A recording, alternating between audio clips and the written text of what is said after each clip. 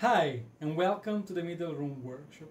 Today I'm going to show you 3 small upgrades that you can do with your NEJE Master machine, which will make your life easier. Without further ado, let's get into it.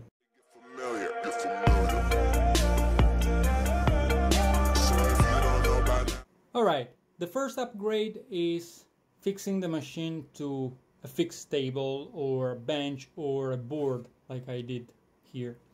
Now, I'm sure that most of you have done that, but it's worth noticing that when you fix the machine to in a fixed position, it makes your life much easier. And that's because it eases up the job of aligning your workpiece with the axis when you have to engrave or cut a project.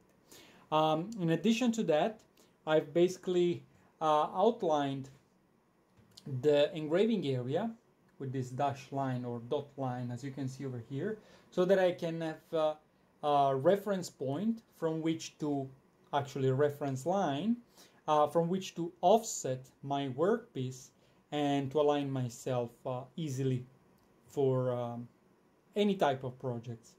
In addition to that, as you can see, I've gotten one of those cutting mats. So I'm aligning basically the cutting mat to the engraving area, to the axis, so that I can have a grid where I can easily position the workpiece. Okay. If you want to know how I made the engraving area, I basically launched LaserGRBL. I've posted a video on how to work with that. I will put it in the description below. And basically I've turned on the focus. So first I've been homing the axis so that the module goes all the way to the 0y 0x axis. Okay. After that I've turned on the focusing utility, and what that does is basically increasing a little bit the power of the laser, which burned just a little bit. So then I've basically settled the step in the manual control to 5mm, and then basically I progresses easy, and I went all the way around so that I can ensure that I have a reference point for me to work. The second upgrade, and I think this is a must for everybody, regardless on whether you have or not the fixed base, is this mesh. Now, this mesh is not the size that I really wanted, but that's all I found on my local hardware store, and I'm planning on ordering a bigger one.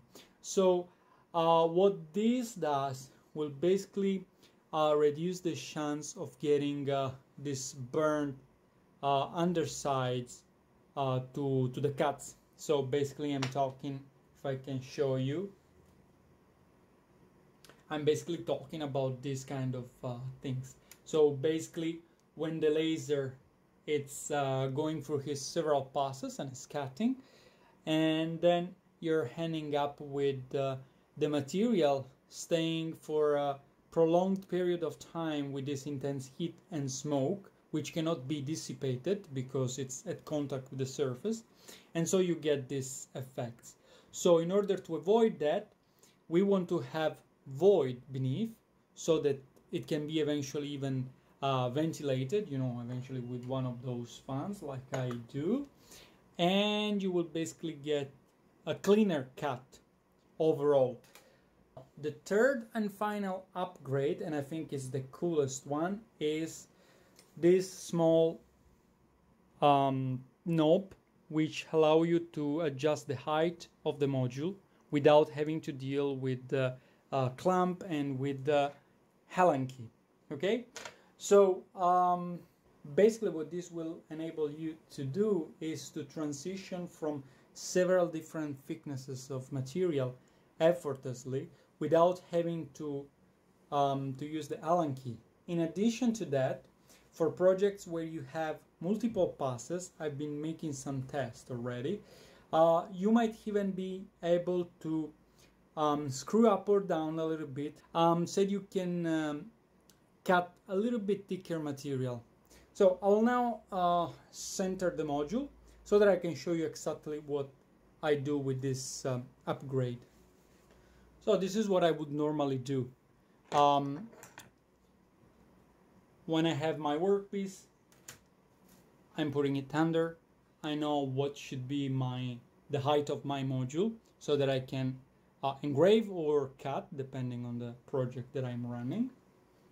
So I will then take my ruler and screw up or down the knob so that I can reach the correct height.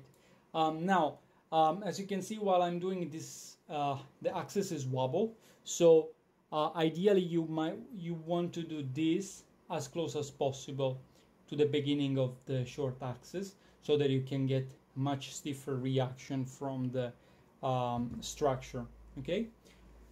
So, using the reference point, the bottom edge of the inspection glass, I can basically then, as you can see, I'm screwing right now, and while I'm screwing, the module is going up. If I want to go down, I will simply unscrew it and release the module. So basically gravity will pull it downwards. In reality, it's not sliding perfectly because I have a little bit of tension from the clamp so that I can avoid excessive wobbling while it's jerking back and forth. So I'm gently pressing on the knob when I'm unscrewing it so that it's going down. Okay. Then what I do, for instance, I want to engrave something on a thicker material. There you go. Now we basically pass from 3mm to 18mm. No problem. I'll just take this once again and I will slowly go to my height. When I'm ready, I can then launch my engraving and I'm ready. Alright, and that's pretty much all. So as you can see, there are 3 easily implementable ideas, extra piece of functionalities that you can add to your machine, regardless of the brand. This can be any laser cutting and engraving machine, open type like the NEJE Master series of machine, and it will make your life definitely easier. In regards to the third upgrade, which I have designed with Inventor, I'll put the link in the description below so that you can download the STL file if you want to 3D print it. Alternatively, you could also go for a laser cutting project. You could come up with something.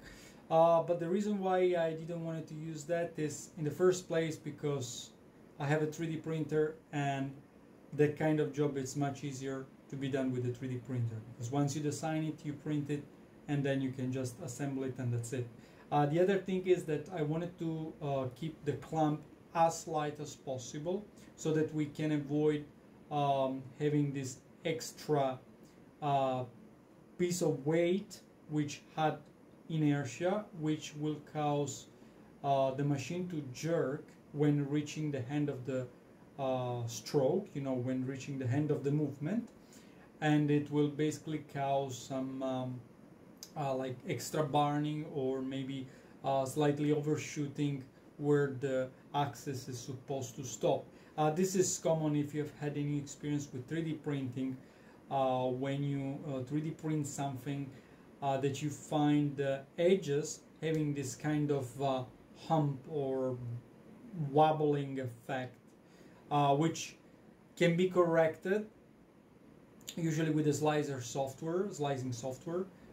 You can usually set the acceleration and the jerking during the 3D printing so that you can minimize this kind of thing. So, but anyway, the idea is to keep the module the lightest possible. So that's why I did it in plastic, bearing in mind that it has a 15% rectilinear infill, which means it's basically hollow, so it's a very light component. while with wood you would have to have a part disassembly to be done in a different way. Then you had to glue down some nut, X-nut, then to put a real screw, and then you know, this is basically how that way. Alright, this is pretty much all.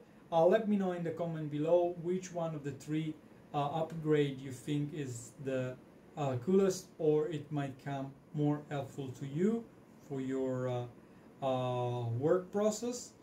And if you have any other comments, leave them below. I hope you found the video helpful. Click the thumbs up button and don't forget to subscribe to my channel if you want to see more videos like this one. Ciao for now.